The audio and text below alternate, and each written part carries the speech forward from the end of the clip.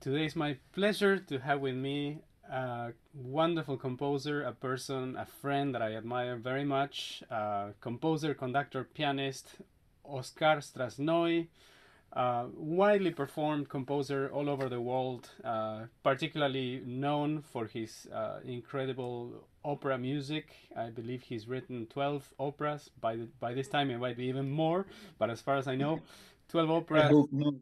You hope not. 12 operas that have been performed in some of the main stages in the world, including Bordeaux, Hamburg, Paris, Buenos Aires. I could keep naming important opera houses. But it's a pleasure to have you with me, and thank you for making the time to talk about your life, your music, your career, and so much more. Thank Welcome, you. Oscar. How are you doing? I'm okay. Yeah, I guess like everybody in the world, like with expectations, just trying to figure out how will be if there is a future, how it will be, and yeah, and the future of our profession. Definitely. We'll talk about the pandemic and all of this very soon. And just for reference, we are conducting this interview on January 20th, 2021. Just about an hour ago, Joe Biden became the 46th president of the United States. So, this is the context in which this interview is being conducted. A glimmer of hope is coming through our minds, I think. Yeah. Uh, so let me break the ice by asking you specifically. We're gonna talk about many, many different kinds of music, but let's start by talking about opera and how. To begin with, how did you fall in love with opera? What was that inspired you to write so many operas? I I I don't know exactly. I think I used to go to the theater, to the opera house, already very small because my parents had an abonnement in the Cologne theater where you conducted, and I was always very very interested in theater, in prose theater. I even imagined a very young an actor, as like a second thought of being a musician or an actor or both. And thank God I didn't choose um, this second interest of mine. But I was always interested in theater, and I think this brought me naturally to music theater. And I think also as a young composer, very young, I was a little bit fed up of these concerts of many short pieces. So I had a tendency to imagine the music as a whole evening thing, or a or a half evening um, piece or something. And I think this brought me to write theatrical pieces. Um, so I tried my hand at the beginning with one opera, um, which was programmed by Luciano Berio, with whom I was like in contact at that time, and this was the beginning of a series of operas, and that's it. That's how I sometimes, as you know, probably um, you are labeled very, very soon as a composer of this and that. And I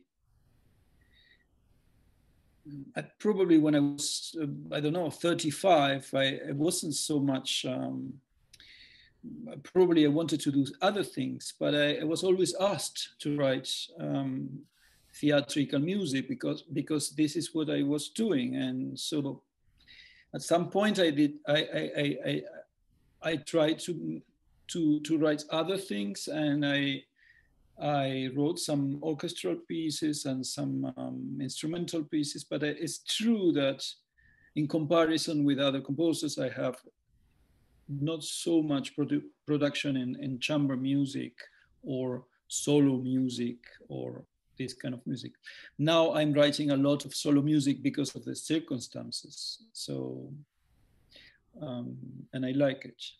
I will go back to this because I have some questions planned for your instrumental music, the concertos that you've written, the extremely uh, outstanding soloists for whom you've written these pieces, this collaboration. So we'll get there in a second. But let me focus for a little bit longer on the world of opera.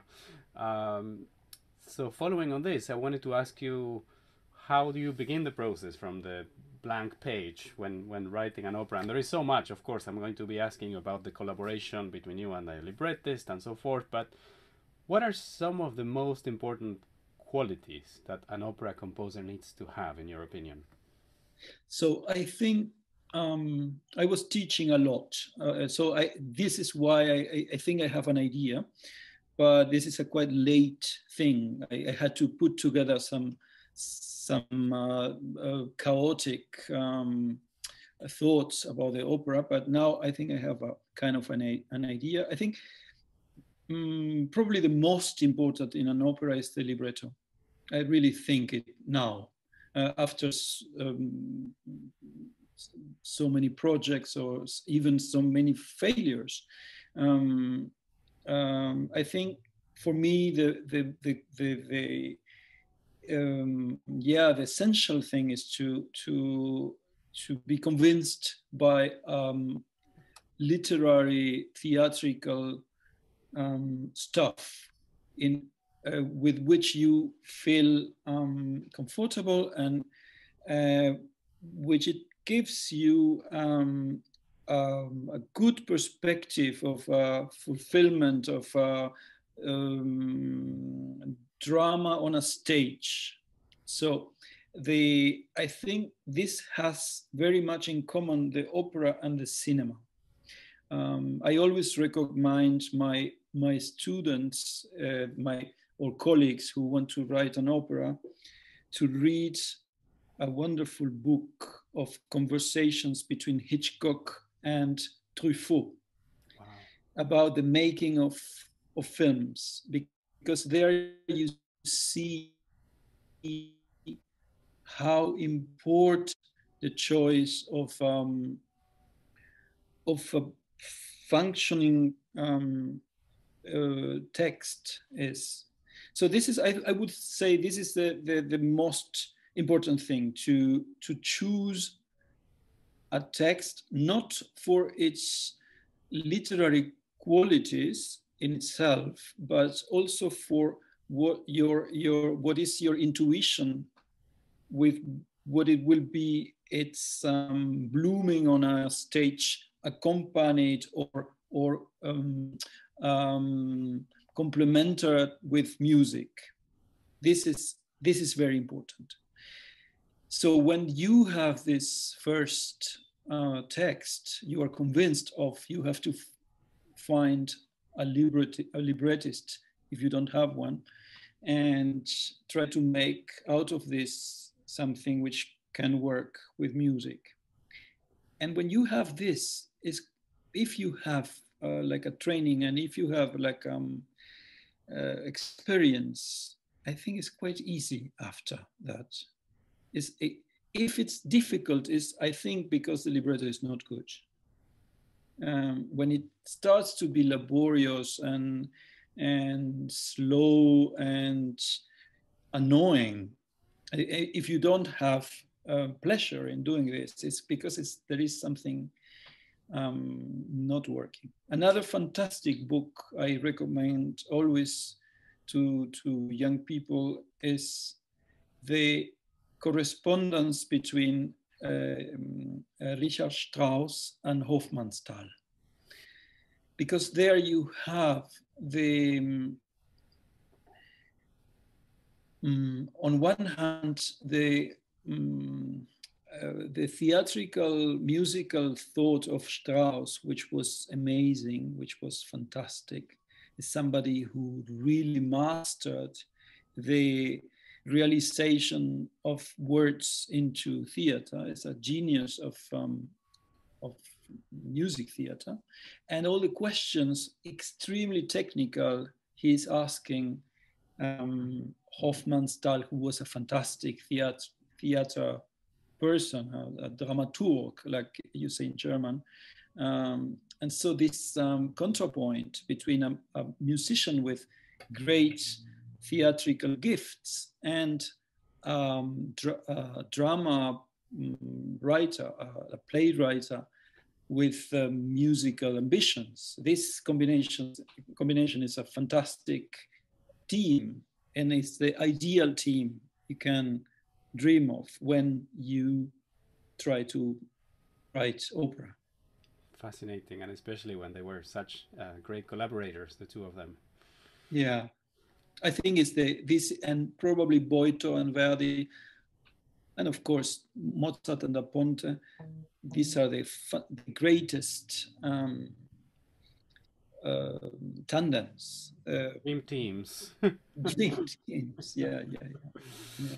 So let me ask you. I'm gonna go back to the collaboration with librettists and stage directors in a second, but it occurred to me. I was fortunate. This is just for those listening. To conduct the world premiere of one of your operas, the Requiem, based on Faulkner's Requiem for a Nun. Matthew Jocelyn was the librettist for this opera that we premiered at the Teatro Colón in Buenos Aires. That is how Oscar and I met, and we've become very good friends since then.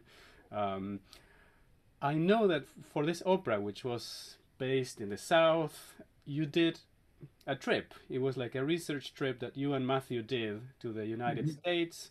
Yeah. You exposed yourself to the type of music that would have been played in those regions in kind of the deep South. The opera itself, you have an incredible ear. You have an incredible and very sensitive imagination. The whole opera begins with a solo harmonica, and you've incorporated many unusual instruments into the orchestra. So I wonder if this is a process that you do for every stage work that you write, whether you can have the luxury of doing a trip or some kind of local regional research on it, and how this process works for you. And also a related question, you're a fantastic pianist. I've heard you playing in some of our rehearsals. Do you work a lot from the piano? Do you sing the lines of the opera as you're writing it? What is your everyday process as you're working on an opera? Well, the first question is if I make for every opera, if I do research, and if I try in a case. I try to do what you call in theater the dramaturgical research. So if it's based on historical things, like it was the case of Requiem, I try, of course, to read as much as possible. In the case of Faulkner, of course, you have many things which are perfectly foreign for me, like the music of the south of the United States, or the language used by Faulkner, the language spoken in these regions. And of course, I had to do a big research about this. I am, since always, a big fan of Faulkner's, and but yeah, you have to do this if you want to do a kind of serious thing. And I still am not. I think if this opera is played again, I would do a big revision of this opera. I'm not completely convinced of the musical result of this opera, but still, it was a very interesting project. And as you mentioned, we traveled with Matthew to Mississippi, Arkansas, all these states. Matthew is North American, so for me it was a fantastic company to have, because he speaks, of course, perfectly. Even if he has a different accent, he speaks the language very well, and he's very, very easy going with people. And so it was a fantastic trip. We heard incredible music. unbelievable musicians, sometimes kids, sometimes like 15 years old. Wow. We went to church service a Sunday to listen and to participate of God God service and so, and it was a fantastic thing. And then we made this project. And yes, I would say for every project I try to do as much as I can in this direction. And I try that every project has its own logic and not to repeat in a way a method or something. Um, Sometimes with more or less success, but success in the sense of being happy with the thing. But I think the process of imagining this thing is quite interesting. Yeah. Wonderful. And then the very long question sorry, the second part was about your compositional process, whether you work a lot on the piano, on the desk, just with the score and the sketches, or whether you also sing the parts, the lines. Yeah, I always sing the parts. This is very important. So because if you don't sing the parts, nobody can sing the parts. I mean, if you as a composer are unable to sing, as a friend of mine say, in music the things are easy or impossible. You have nothing in between. And so if it's impossible for you, it's impossible for everybody. So yes, and I play very much. I use a piano. I write on the piano. I write per hand, and but first I write. I work very much on the words itself. I try to memorize the words in order to have it incorporated in my mind, at least each scene or something, and even what I do before. And this I try to do it with every. What I do is to record the librettist speaking the whole libretto. Oh wow! Because it's very important to have the mental rhythm in which they thought the thing, which is not exactly yours. So when I work with living persons, like it's the case of Matthew, or here in Germany, I worked I think twice with Christoph Hein, who is a fantastic writer. And it's such a nice thing to have the writer's voice, Wow. Yeah. So I think these are the basic things. Yeah. Following up on this, so the collaboration with text, working with librettists, working with, then once you finish the piece, working with a stage director, which in the case of the opera we did together, the librettist was also the stage director, Matthew, but I imagine most of the times this is not the case. So what is essential in this type of work, in this type of collaboration with the various moving mechanisms that are part of the opera? And then you show up to rehearsals as the composer, some would say the one with the ultimate truth about the piece, but how do you negotiate all this power dynamic with the librettist, the stage director? I would say the ultimate truth musically. I try not to interfere too much in the work of the stage people who are more than one person. Of course, you have the director, but you have also the very important person who is the set designer, etc. I mean, when I work with Matthew, I worked probably 3 times with Matthew. We understand each other so well, and we talk so much beforehand while doing the piece that I nearly don't have to interfere nearly at all in his work. I try to be concentrated only in the music, because also I think, and this is also something I always say, is an opera has to work um, as an acoustic art, like a like a sonata, and it has to work on a radio. So you have to, as a listener, if you know the text, if you understand the words, the opera has to make sense without a staging.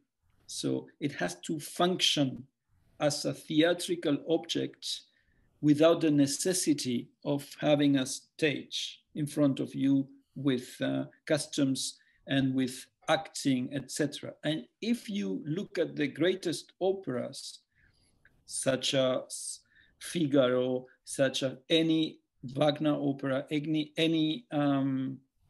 Verdi opera, any, above all, Strauss opera, Bartok, uh, and not so many more, like Berg probably.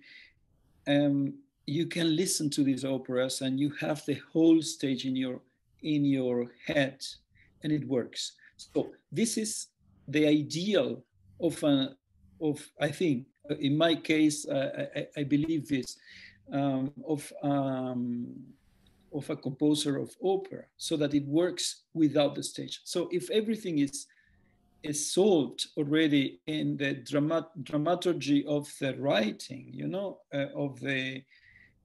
of the musical thing, so you can give it to anybody, and it will more or less work. It happened to me um, twice or three times that operas of mine are done without my presence, from the first rehearsal to the opening, and I mean, I think it works, or it works more or less as I would like to.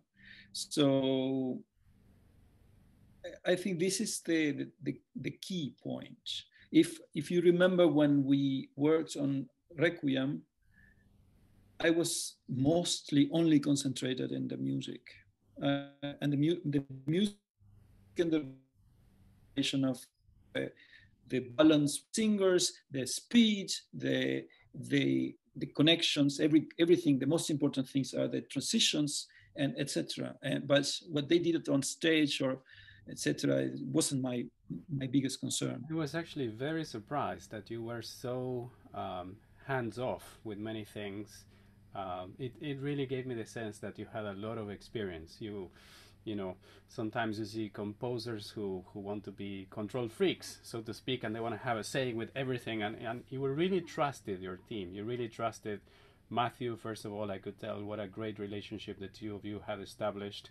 Mm. And of course, all the very important parts, like you said, of the artistic crew, the designers, the lighting people. You really had a lot of respect and trust for everybody. And for me, as the conductor, and this is the other thing I wanted to ask you, if it's been the case in others of your operas, or if you've had different kinds of situations, you were also very much sometimes uh, consulting with people about whether to do this cut here or there, or to move this transition to this other place, or to shorten it. So you had a very flexible mind, which I found outstanding. It was really surprising to me. So, but have you had different kind of situations when you decide to make a cut, kind of towards towards the premiere or something, and you have resistance from either the stage director or the conductor working with you? Have you had situations like this where the team is not so oiled up as it was in our case? I don't think so. Um, Actually, of course, the most difficult thing is for the singers, because they learn the whole thing, and then you do a change, a minimal change, and they everything is so much incorporated in their body, Muscle because memory. they learn it by acting. So that if you move something, they lose their references, Right. because they know they enter when the other is singing this, and so this is probably the most difficult thing to deal with. But otherwise, I don't think so. I remember even once. was quite incredible. And it's exactly as you say. The real finishing of a score is on stage, because there are so many parameters that you can't calculate on a table, that happen only on stage, and that's how the thing finishes to come into light. And I remember once in Hamburg the general rehearsal of Le Bal, one of my operas, and I decided to do a big change in the last scene. Wow. Between the general rehearsal and the premiere. So the premiere was never rehearsed, never played, this change. And Simone Young was the conductor, who is a very, very incredibly professional person. She was a little bit concerned of this change. And also in Germany, you have this completely irrational system of having two orchestras. They are like Rotations. rotation, which is incredible with a new piece. So some people in the orchestra, they had never played things like that. They took the notes from the other crew, and they discovered that there was a change. Which somehow functions okay when you're doing La Traviata and they've played it 58 times, but when you're doing a world premiere, wow, terrifying. Yeah, it's crazy. But still, I somehow, it's a living art. So if you don't have this, what's for to do that? Yeah. I think this is the important thing. And of course, the second set of changes come after the premiere, and when you have, or even when you have a little bit time, like 2-3 years to think about it, and then you do the change, the definitive version. I was working this year on a complete crazy project. Probably I told you, they asked me, because of this virus conditions, to reduce Saint François d'Assise by Messiaen, to make up like orchestra, to reduce the orchestra. Pandemic it's a huge version. Orchestra. It's a smaller size pandemic version orchestra. Yeah. And which is the first time, and I hope the last time I do this work, but it was fantastic to study this incredible score. 1,500 pages of 56 lines. It's a complete crazy thing. I did it with a team of, we were 6 working on this, but still, for me, it was fantastic to see that Messiaen made big changes between the first version and the second stage of the piece. And secondly, that we made changes because the piece is too long, and we allowed ourselves to cut a little bit of the opera so that it makes some sense on a stage, and of course it's a little bit of a sacrilege, but somehow you learn very much, because it's not your stuff, it's not your material, so you can treat it like anything. And I think I learned a lot doing this. Wow. Yeah. So I'm gonna come back to the pandemic and the situation and the work you've been doing in a moment, but let me segue onto orchestral instrumental music. We've talked a lot about opera and a lot of the work you've done, but you've also written very important instrumental music, collaborated with some of the most distinguished soloists of our time. You've written a violin concerto for Isabelle Faust. You've written a piano concerto for Alexander Tarot. What do you look for when you write instrumental music? Is it different to you from writing an opera? Yes and no. It is different because singers is like another species, But on another hand, I think you have to look. I mean, I like mm, I like the music when it has some conflict in itself, and of course you can't write opera if you don't like conflicts, and and with the instrumental music in a way it's the same. You need memorable things, you need conflict, you need um, a kind of contagious um, contamination of a material, etc. Or I need this. And these are more or less the same things. There is a big difference.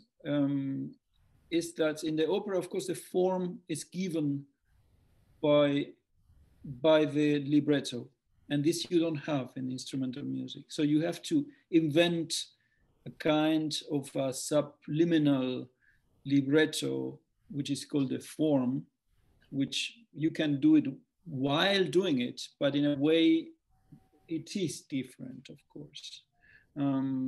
Do you But tend I to think they plan? are complementary both. Do you tend to plan ahead a lot the structure, the form, the content of the subliminal message, or do you? I mean, you must work. Maybe every project is different, but do you tend to work more spontaneously? Like they call it, through composing, or do you plan a lot ahead of time? Um, I like very much something Ligeti said. I heard him saying directly. He said, I always start." He used the word um, naively, but I think he didn't mind this. He wanted to say he starts in a complete intuitive way, like playing on the piano, and then he has a complete gestural idea, and then out of this intuitive idea, which he called naive idea, he planned an organization of this intuitive material. So from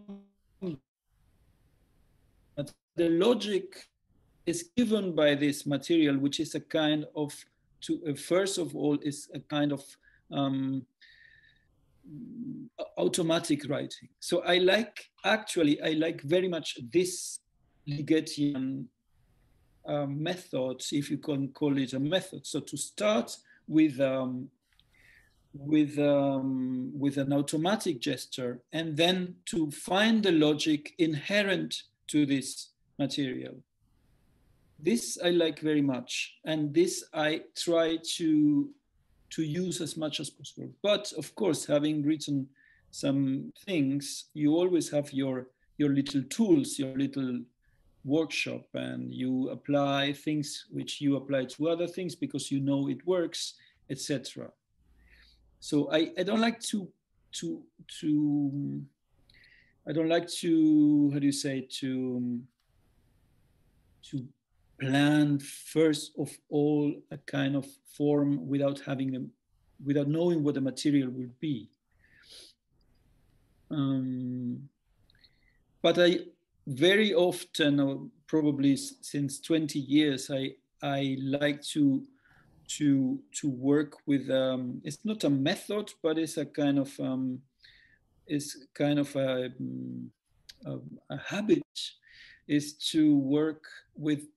You can call it a contagious manner or contagious form, which is you have a kind of a very simple material, and this material becomes gets kind of an attack or an outer attack of foreign material, which makes it kind of ill or sick, and then it tries to defend itself of this foreign thing with its own antibodies, and out of this it comes out something which is not the first, not the second ideas, but a kind of a third idea. I think the model of this would be probably the Diabelli variations, which is for me, it's a monumental work of exactly this, a very naive material which gets attacked and attacked and attacked and attacked until you barely recognize the original, and then you come back to the original. Fascinating, and very timely for the COVID-19 infection. So now a very general but very simple question. In your opinion, what is the role of music nowadays? I was asking myself very much this question, and music and art in general. And it's very difficult to give a general answer, because music, as you know, is very much related to your own identity. It's nearly like clothes or like language. You are identified to kind of music since you're a child, or probably mostly since you are an adolescent. So, and it depends the kind of training you have. So, but I think for probably 98% of the people, the music is a prop, like I don't know, like a picture you put on your wall or something. Like a scarf or a hat? Yeah. I mean, a hat and a scarf are very, very important things because Especially in it a completes cold your Berlin. identity. Yeah. So I would say it's very difficult to answer this question nowadays because you can't speak of music in a general way. You have entertaining music, you have party music, you have elevator music, you have supermarket music, you have opera music, which is not necessarily art music because most of the people go to the opera just to, as they go to the restaurant or they go to the brothel. So probably less than what they do at the brothel. So actually, it's very difficult to answer. Yeah. Um, the difficult times nowadays are with the art in general. So, what is the function of art in our days? If art is not just entertainment, uh, is it like it used to be in the 20th century, like an artifact of thinking or of enhancing your thinking, or is it just ornament? I think, and nowadays in these times, of course, it comes directly this question because the thing which was eliminated from the beginning. I mean, the very first thing and the one it seems not to come to the normal brains of politicians is what we do with the art today. I mean, everything is flattened on the internet. So you see theater, opera, porn, everything on 2 dimensions. But this is not music. This is like a postcard of music, and this is even less opera. It's just like a little, how do you say, like a Like a little. souvenir of a pastime. Exactly, yeah. So Do you worry that this is especially because of the pandemic, or is it just some kind of illness of the times that art is losing its value and its currency in today's society? yeah, well, I mean, it's nothing new. Something it comes from very, very old times. I think there is a. I mean, the things are evolving. We don't know in which direction, and I hope, my only hope is that when this thing will be over, that my hope is that we won't come back to what we were in 2019. I hope it will come out something completely new, which is not Traviata in every theater, which is not the system of contemporary music festivals, which work more or less like any festival of any kind, etc. That it will be like a reflection out of this. But So I don't know. in an ideal world, how should an opera house be run? How should music festivals function? What would you like to see change? Um, I think there is not an ideal world for that. You have only like special cases every time.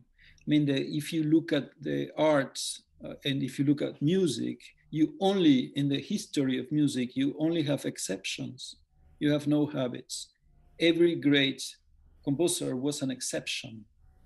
Every great composer didn't do what everybody was doing. So this system of festivals is ill in itself because it repeats a norm. The programmers they pick up names because they sound more or less the same. People are doing the same techniques and things, and actually you impose a norm with this kind of thinking instead of trying to find the exceptions of this, which is what is doing the law in music. So it's very difficult. I don't know. Sometimes I think the opera is like the no theater, the Japanese traditional theater. It's like it's a closed history, and there is no opera anymore. We are just like um, the echoes of the golden time of the opera, but this grand opera with singers, orchestra on a pit, etc., is probably something completely uh, not uh, belonging to our time anymore. We have to find a new form.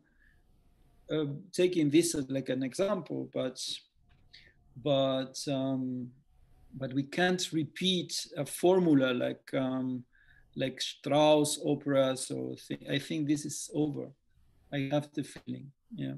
It's quite refreshing to hear this coming from what I consider to be one of the most successful opera composers of our time, and also you've not been an outsider. You've been. I'm going to ask you in a moment about your background and the places you've studied and you've lived in, and you've been an important voice in the new music world. You've been artistic director of a very big festival in France, Presence. So it's refreshing to hear this coming from you. I think obviously it shows the kind of uh, self how self-critical you are with your own music and with the whole new music community or music community as a whole. Hmm. Yeah. Um, yeah. I mean, you learn of your own mistakes. This is how it has to be, and you. I think I imagine myself I mean my favorite composers are the composers who are always challenging the composers they were. Like Ligeti was 5 composers. Schoenberg was, I don't know, each work of Schoenberg's is like a new composer. And you have Stravinsky is amazing how he went from one thing to the other, and he was always putting his own work into question marks. And this should be also a political thing. I mean, if you so if you I mean, the worst which could happen is what happens to mostly all opera houses is that they program always the same, and they pick up names, the star system thing, and it's I mean it stays in a complete frozen state, in a status quo, which is deadly for the art and for everything. You have to challenge yourself, So but it's not easy. It's not easy because the structures are always there to resist changes. Even the most theoretically open things are always there to resist change. Somehow it perpetuates this power in the same circles and the continuation of the famous names and those who studied with them. And you would like to Yeah, see but, more. You yeah, would but like to not see in more inclusion or more diversity in who is being programmed and given any opportunities. case. But also, sometimes it's not even like a question of power. Sometimes it's just imagine how many people learn violin or oboe or any of the orchestra instruments, and of course they want to play in an orchestra. They need to play in an orchestra in order to make a living, and this structure of music schools, of learning Mozart and Beethoven all your life, many people, this makes like an extra mental resistance of the thing. It's like a meta resistance, because the people need to work in what they like to play, etc. And this makes things very frozen. Yeah, I don't know. I mean, my new tool is to have my own people. I have an ensemble now in Switzerland, and we try to do ourselves the thing. I play myself the piano and other keyboards, and we try to do something out of this, and we'll see. But of course, not every composer can have his own tool. It's a kind of luxury thing. But I don't know. I have no answers. No, this is good. We're here. An open dialogue. So the next thing I want to ask you is about your background, and you're fluent in many languages. I think you speak pretty much like a native French, as well as Spanish, Italian, German. I know you've lived, in addition to, you come from a Russian Jewish background. You were born and raised in Buenos Aires, but you left Argentina when you were very young. I believe you went straight to France. Then you lived some time in Japan, if I'm not mistaken, and you've been in Germany, in Berlin, for at least 10 years or so. So how has this all informed who you are, and the type of education you've received, the mentors you've had? Share with us a little bit about your education and your background, if possible. Yeah. Yeah, in a way, it's true what you say. It changed country and languages, and so, but you are always with yourself, for good and for bad. You are always very important at these first years of education, and then you try to find people. So true, I was in Japan 1 year. That was quite interesting, because you're in a very different society, and the arts are very different, etc. But actually, the most important are the 2-3 professors you have. Not so much I mean, at least for me, for me, very important was Hans Zender as a professor, probably the most important of all. I was close to Gérard Griset as well, and to Berio in the last years of his life. These were very important encounters with people. Like, yeah, they changed my way of thinking, the music. But the rest, I don't know if it's. I mean, it's very important to know other countries, because it opens a little bit your provincial way of thinking, so you understand that nowhere is the center of the world. And there is a fantastic, very nice little phrase of Juan José Saer, who is an Argentinian writer, who said, if you are born in Posadas, you, as an intellectual, you want to be part of the intellectual life of Santa Fe. But when you are in Santa Fe, you want to be part of the intellectual life of Rosario. If you're in Rosario, you want to be part of the Buenos Aires, like the biggest intelligentsia. And then you come to Buenos Aires and it's so mediocre like all the rest, and you want to go to Paris, which was exactly what he did. He went to Paris. And then you're in Paris and it's the same provincial shit like everywhere. And then you have nowhere to go. And there you understand that everywhere is completely mediocre and provincial. But at least you have this experience. Yeah. Wonderful, wonderful. That's a very beautiful referential point. Um, so let's go back to the idea about this dreadful pandemic that we've been in for pretty much almost a year now.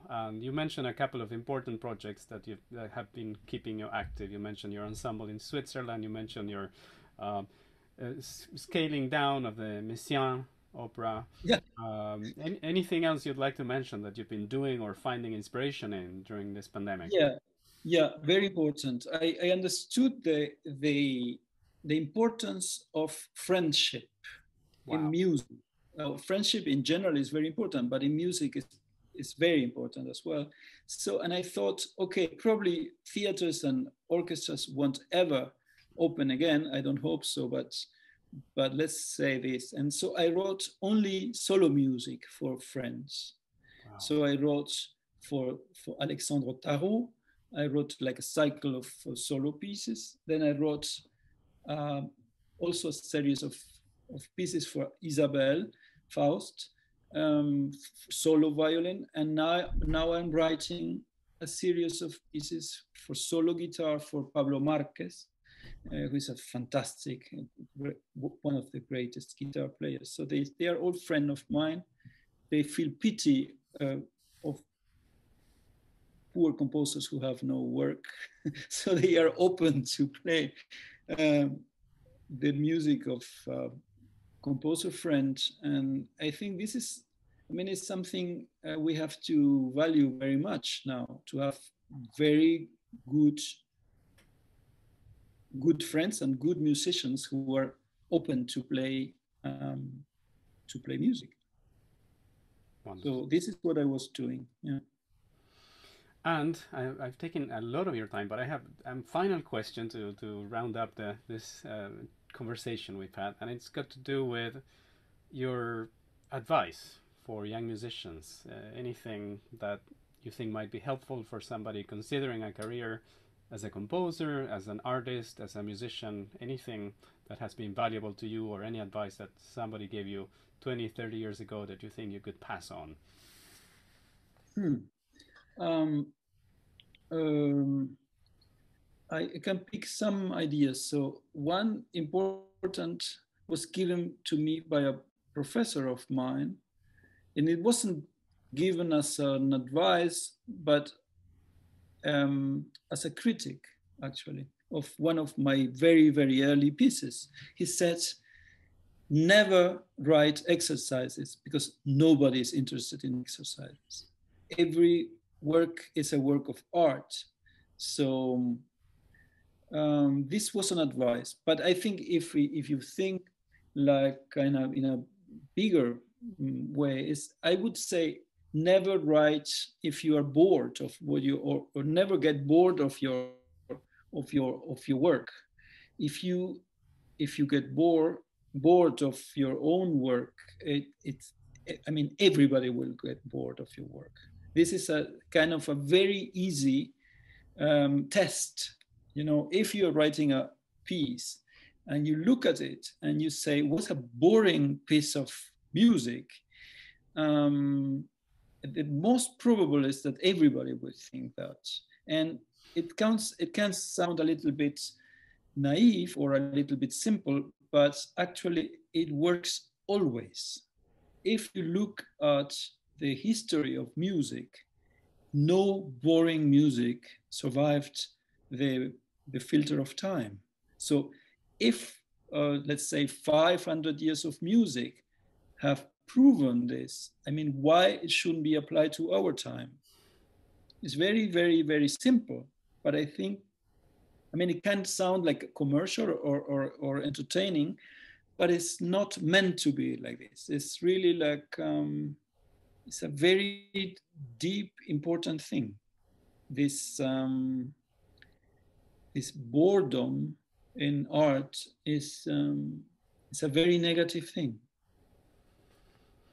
Thank you so much, Oscar, and I wish you all the best. And I look forward to seeing you in person again and reprogramming your piano concerto, which we were going to be playing here in Davis this season. But of course, we will be rescheduling it for whenever, as soon as we can. Thank you so much. Thank you.